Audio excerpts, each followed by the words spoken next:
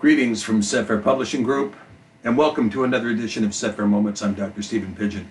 Today we're going to be talking about something pretty exciting. We're going to be talking about the two olive trees, or maybe the one olive tree. But we're going to be talking about some pretty exciting passages in Scripture, most of which are found in chapters 11. This is going to make it easy for you to remember how to determine these references when you go to discuss this later on with your friends. But we begin with a passage that is found in Yishai, or Isaiah, chapter 11, of course, verses 1 through 5. And there shall come forth a rod out of the stem of Yishai, or Jesse, and a branch shall grow out of his roots. And the Ruach Yahuwah shall rest upon him, and the Ruach Chokmah and Bina, and the Ruach Etzah and Gebarah, and the Ruach Da'at and the Yirah of Yahuwah, and shall make him of quick understanding in the fear of Yahweh, and he shall not judge after the sight of his eyes, neither reprove after the hearing of his ears. But with righteousness shall he judge the poor, and reprove with equity for the meek of the earth. And he shall smite the earth with the rod of his mouth, and with the breath of his lips shall he slay the wicked, and righteousness shall be the belt of his loins, and faithfulness the belt of his reins. Well, here we go. We see again this concept of, first of all, he's going to be smiting with the rod of his mouth, which in Revelation is described as a two-edged sword. But for purposes of our discussion here, we begin with this passage in 11:1. And there shall come forth a rod out of the stem of Yishai. Now, the question is, what is the stem of Yishai?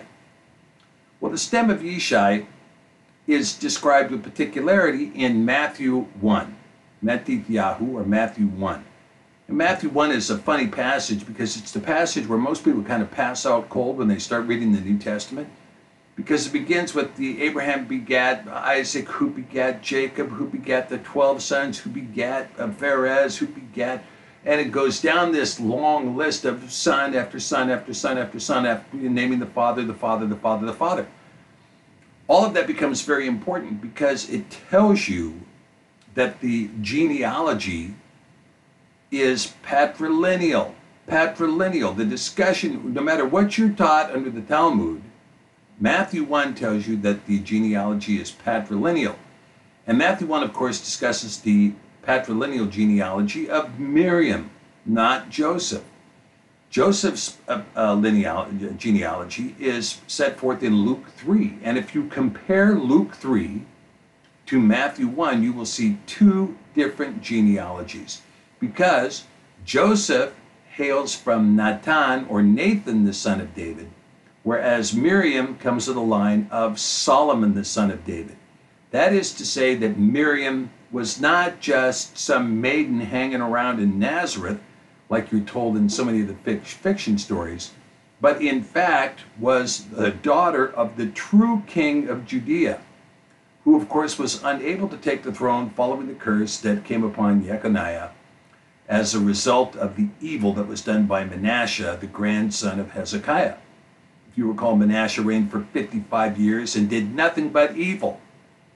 Even though in the Cepher we have his prayer of repentance, that prayer didn't come until the end of his life, after 55 years of giving Baal worship and Ashtaroth worship and Dagon worship to all of Judea.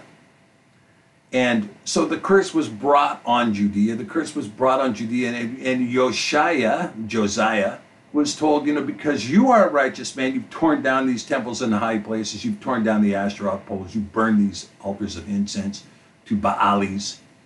Because you have done that, it will not come upon you, but it will come upon your son. And the son, of course, was Jeconiah, or Jeconiah. And when you look at that, you say, well, what about these other sons, Joachim, and all these others? Well, if you look in Matthew 1, it tells you it was Jeconiah and his brethren, which included, by the way, Zedekiah. And so you see that line of kings came to an end. The ability to hold the throne came to an end, but the kings did not. We had Shealtiel and then Zerubbabel, who would rebuild the second temple. And this list of kings goes down to Joseph, the father of Miriam. So Miriam wasn't just some maiden. She was the high princess in the line of kings of Judea. Okay? So when we talk about the stem of Yishai, this stem of Yishai also flowed through to David and then to his son Nathan, or Nathan, and then from Nathan to Joseph. Okay? And then to Joseph.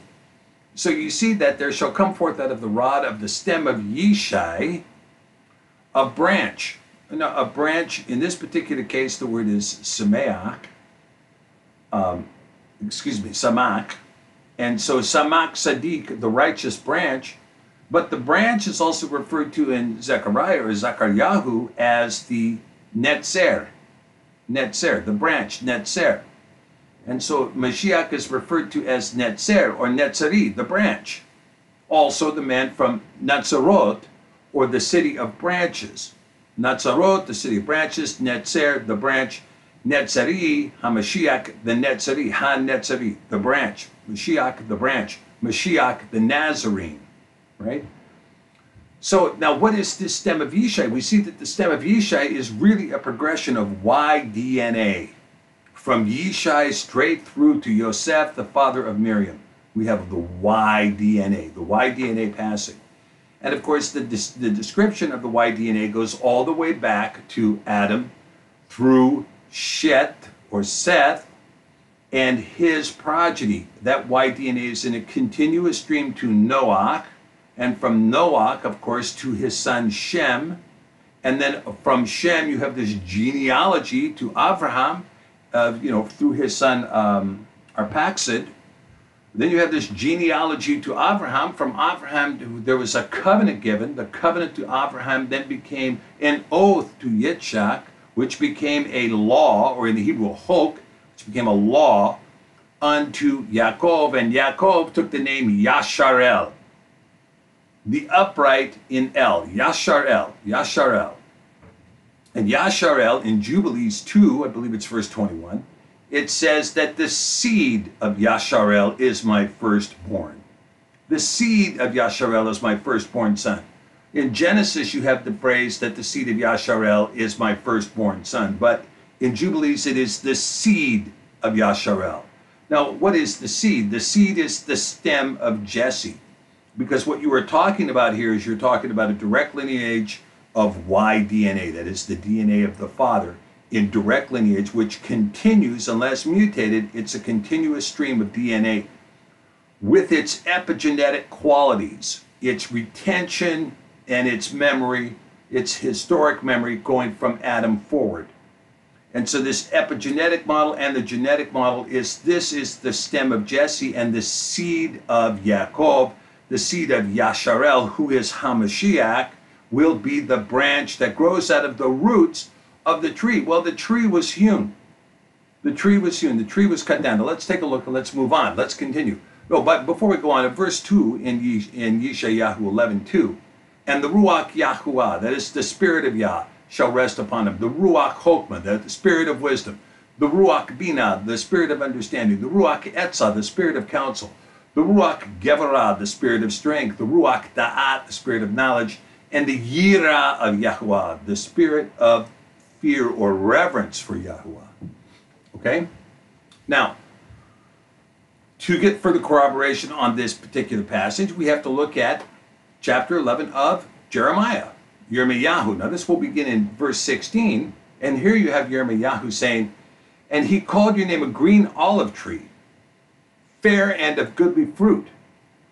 But with the noise of a great tumult, he has kindled fire upon it, and the branches of it are broken. So this green olive tree, which is the stem of Jesse, this green olive tree, the stem of Jesse, that goes all the way back in direct lineage to Abraham, and from Abraham all the way back to Noah, and from Noah all the way back to Adam, we see that the branches are broken off. So you see when Yeshayahu is saying that a branch shall grow out of the roots of the stem, when you see this lopping off of the kingship, which takes place during the time of Yekoniah or Yekoniyahu, you see that the kingship is terminated, that even though the bloodline continues, the king cannot sit on the throne of Judea. because that has been taken away from him as a result of the sins of Manasseh. And so all of the branches are broken off, but from this root now, a branch will grow. A netzer will grow. A samak sadik, a righteous branch, will grow. All right, now let's carry on here. Let's take a look. We've got an exception to our 11 rule, which is found in Zechariah. Now this is chapter 4. It's an important chapter. I'm going to read most of it for us here. But this is an important chapter. Zechariah turns out is an extremely important book for any student of the Messiah to read. And so we see here in Zechariah 4, and the angel that talked with me came again and waked me as a man that is wakened out of his sleep. And he said to me, what do you see?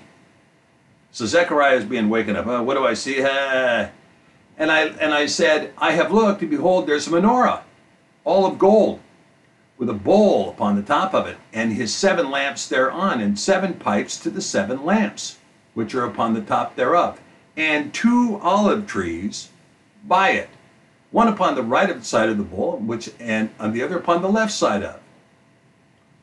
And so I answered and spoke to the angel, and I said, hey, what are these? And the angel said, don't you know what these are? And Zechariah says, nope, I don't. And he says, this is the word of Yahweh and the Zerubbabel, right? Again, Zerubbabel in the line of kings who had gone back to build the second temple.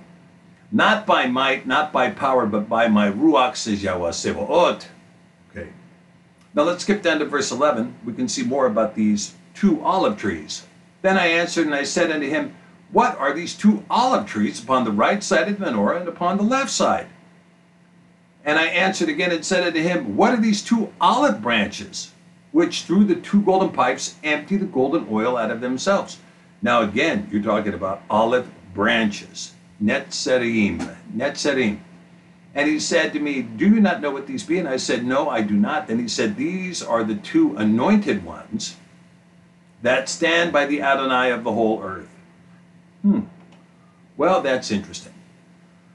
Do we have a definition as to what these anointed ones might be? Well, we have a discussion, more discussion about the olive tree, the stem of Jesse, the root of Jesse, okay, the root of Jesse.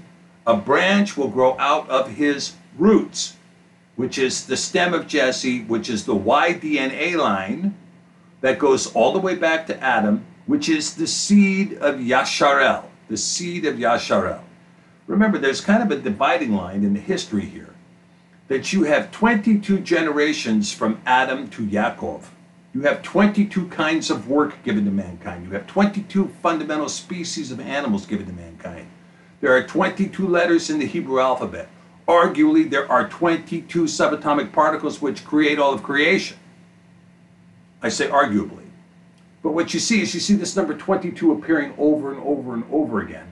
And this number 22 is telling you that there's a set apart distance. Once you finish those 22, we arrive at the house of Yasharel. The house of Yasharel crosses over the Yarden, or the Jordan River, into the promised land on the first day of the 50th Jubilee. These are important markers because it gives you some idea that the concept was for this chosen people to arrive. And why were these people chosen? Because they were the smartest, the quickest, the fastest, the prettiest, the richest? No. They were chosen because Yah knew that they would guard his Shabbat. They would guard his Shabbat. And so the chosen people are those who guard the Shabbathot, that is, all of the Sabbaths of Yah. These are the chosen people. These are the chosen people. And so Paul says here in Romaim chapter 11, beginning in verse 13, for I speak to you other nations. Now in the Hebrew that's goyim. In the Greek it's ethnos. In the Latin it's Gentiles. But we don't use the Latin term at all, because he's speaking to the other nations. For I speak to you other nations, inasmuch as I am the apostle of the other nations, I magnify my office, if by any means I may provoke to emulation at them which are my flesh, and might save some of them. For the casting away of them be the reconciling of the world, what shall be the receiving of them? but life from the dead. Now here he's talking about some of his flesh. He's a Benjamite. And the Benjamites and the Yahudim, that is to say the Jews, and the Levites, or the Leviim, were citizens. These were the tribes that remained as citizens of Judea and became known as Jews.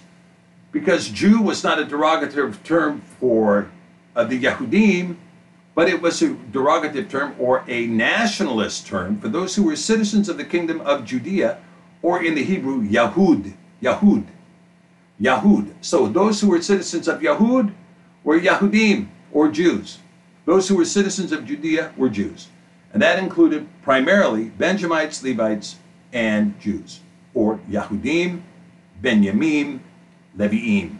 Okay. And he's saying, so here, well, if I may provoke to emulation those who are Jews of my flesh, and might save some of them, for if the casting away of them, that is, when the branches were cut off, be the reconciling of the world, if that's what's going to reconcile the world to Mashiach, then what shall the receiving of them be but life from the dead? And he's talking about their life, that they are dead, but by reconciling them to Mashiach, that they would have life. For if the first fruit be holy, the lump is also holy. Now he's speaking here the first fruit. He's talking about the root. He's talking about the root of Jesse. The root of Jesse was holy, was made holy in the oath and the law, in the covenant given to Abraham, which became an oath to Yitzchak, which became a law to Yasharel, and which became a birthright to the house of Yasharel.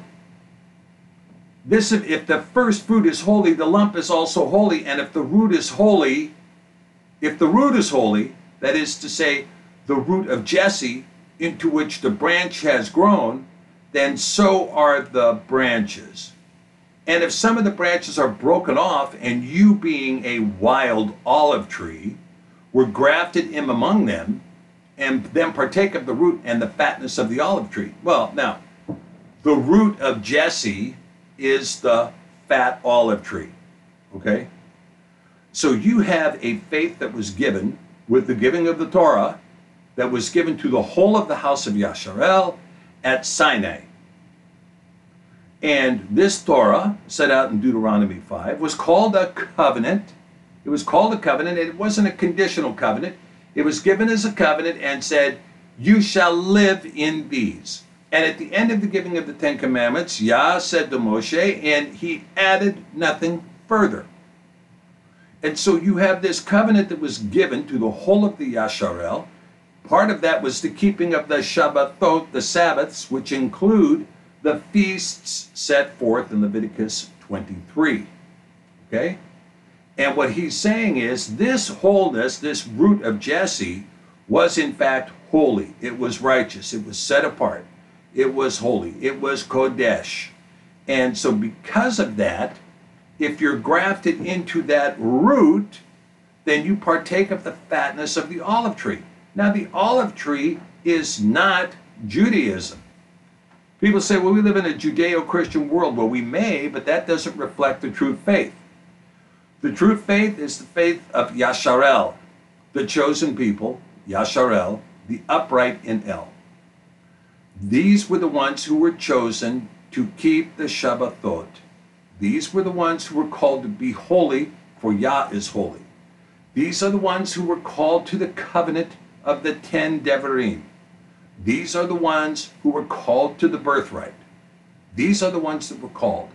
But you see, all of the branches were lopped off. Jeremiah tells you that it wasn't just the northern kingdom of Yisrael that had its branches lopped off, but it was both Yisrael and Yehuda, or Yahud, that had their branches lopped off. They were branches that were lopped off the olive tree.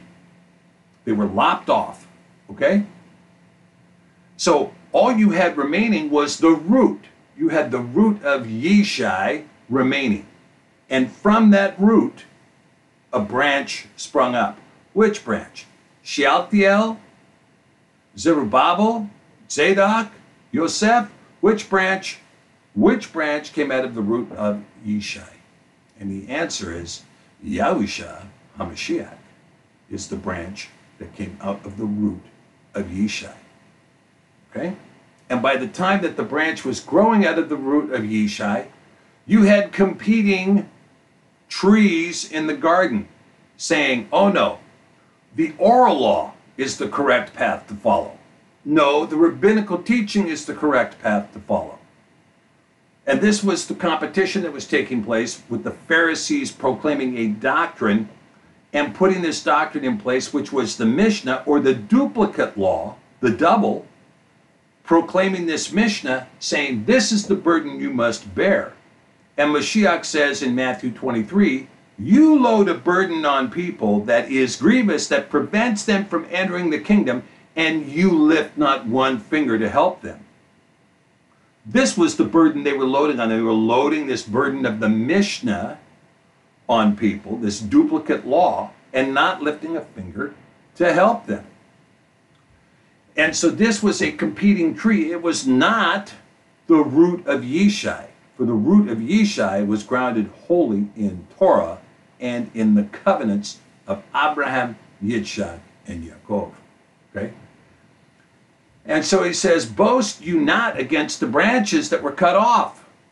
But if you boast, you do not bear the root, but the root bears you. In other words, you're not giving life to the root. The root is giving the life to you.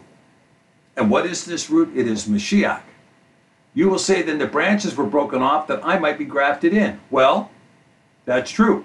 Because of unbelief, they were broken off. You see, when we talk about this unbelief, you're talking about people who said, well, if I do the ritual, then I've got a path to heaven, without ever accepting the fact that there is a creator, without ever entering into a personal relationship with the creator, without even acknowledging the creator. Why do you do these things of the Talmud? Because my fathers did them and their fathers before them did them. It is tradition. This is why we do this, because it is our tradition. Well, what about Yah and his word? Well, I don't believe there is a Yah. But I know for a fact we have the tradition because my rabbi told me so. You were broken off because you did not believe. You did not believe. You did not believe fundamentally that there was a Yah who took you out of Egypt and who broke the bonds of slavery. You did not accept that premise. And how quickly the house of Yasharel forgot. How quickly they forgot. They were building a golden calf before they'd been out of Egypt even a year.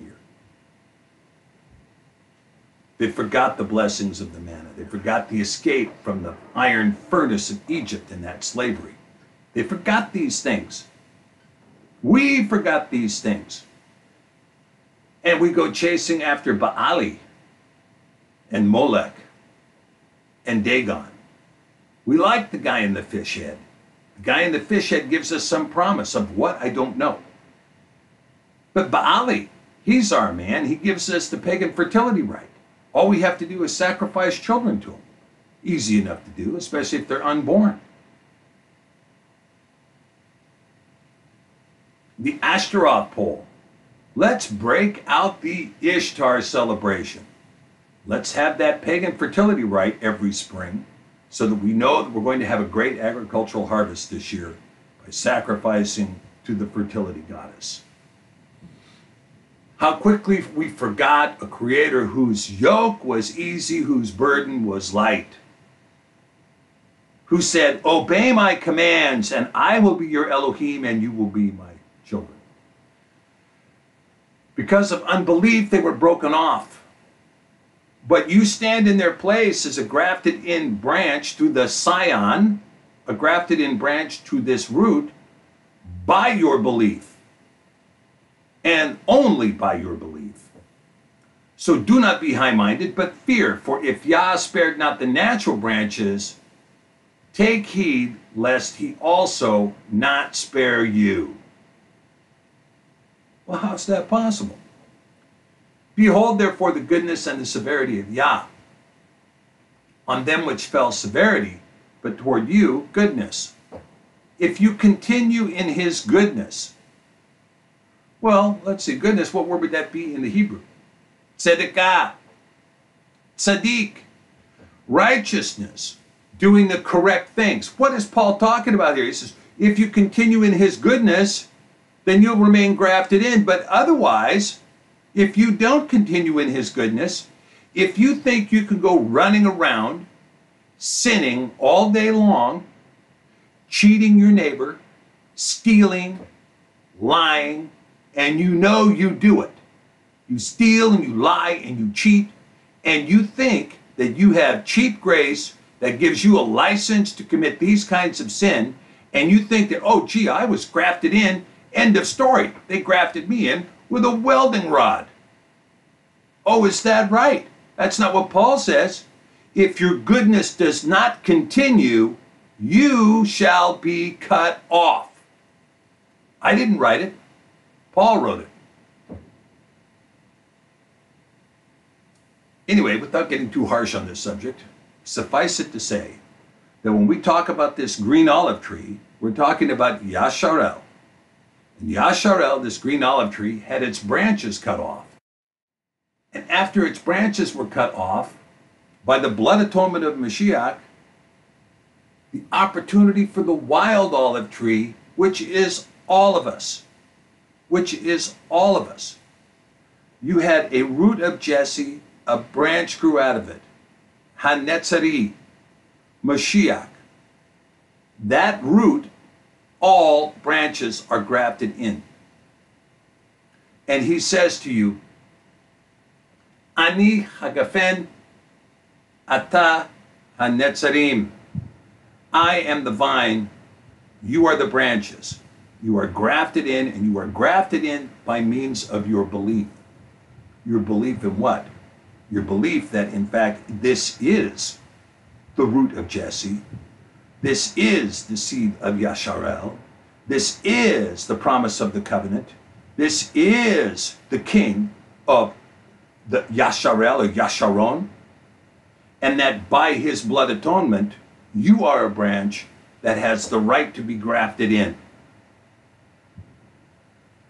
When you believe that and you claim that, then you are in fact grafted in. But remember, if you continue in his goodness, you shall remain grafted in. If you do not, you shall be cut off. All right, thank you. That's the word on the green olive tree. We'll see you again next time. Blessings.